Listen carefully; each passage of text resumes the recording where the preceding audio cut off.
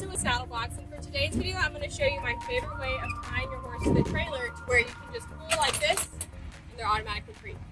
Okay, so I really like this knot because obviously you can get your horse free like ASAP. So if something happens, you can literally just pull and the lead rope doesn't stay stuck in here. It's already like out. First, I fold it in half, put it around wherever I'm going to tie my horse, cross it over again, make a daisy chain, stick the end part through there, and you like to stick the end part through there so she can't pull it off or anything, and then when you want to untie, you just pull it out.